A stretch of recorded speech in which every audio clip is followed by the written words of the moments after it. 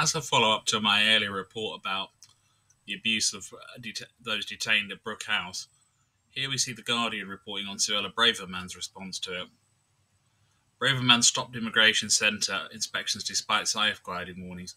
What makes this more amusing yet, in a very bleak way, is that the person reporting on it, David Neal, is hardly what you would call a fluffy liberal. He's a former brigadier in the army. David Neal, the independent chief inspector of Borders and Immigration (ICIB), said the Home Secretary stopped his annual review of adults at risk held in removal centres last September.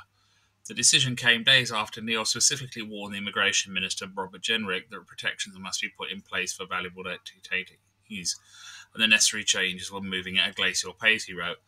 So we have a government that talks tough and gives us loads of mouth about what they're doing about immigration, but what's the point in helping vulnerable detainees and talking like macho nonsense if you're actually doing nothing at ground level and just creating more and more hidden problems in our societies? The inquiry found that people at Brook House who were supposed to be removed from the UK were subject to degrading treatment, including being forcibly detained while naked, and will cause unnecessary pain by dangerous restraint techniques. It also said homophobic comments were made against one detainee at the centre near Gatwick Airport.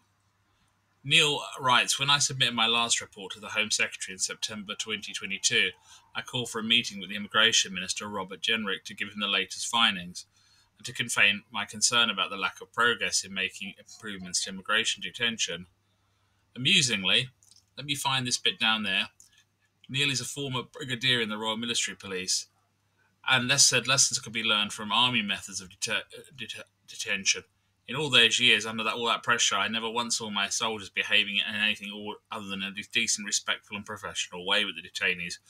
It is all more shocking then, as the Brook House inquiries found, immigration detention staff just outside at Gatwick Airport should have been capable of such cruelty. This echoes the point I made earlier, that if you employ people on a low wage in such a sensitive position, these sort of issues will result. The difference between Neil's example of soldiers and private security is that soldiers will be trained to a far higher level and have a hierarchy of command to report to.